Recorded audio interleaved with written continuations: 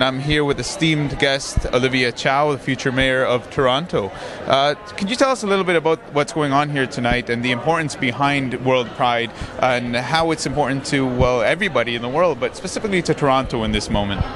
Oh, this is about being proud of who we are, and it's celebrating the LGBTQ community, and it's showing the world how special this city and this country is really. Whether it's equal marriage, adoption, equal rights, and it tells all the other countries that we are human beings and we need to support each other.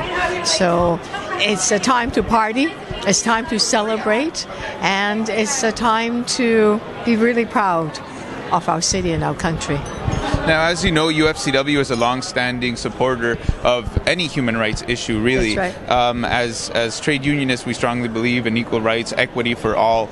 Could you maybe speak to the importance of these issues and World Pride to union members specifically, or the LGBTQ community in the workplace? Well, it's important there's no harassment, no gay bashing.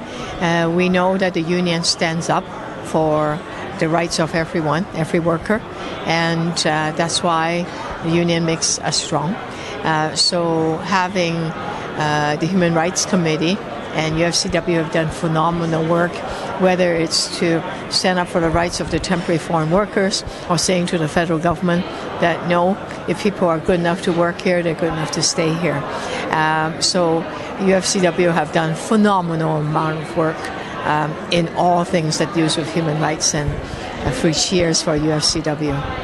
And lastly, one of the things that we're trying to do this year is definitely encourage more participation of our members at Pride and make sure they come out and celebrate with us. Is there any message of encouragement maybe you could give some of our members watching? Come on out. It's a fabulous party. I have a float and many, I think there's like 200 floats, and you will have such a wonderful time.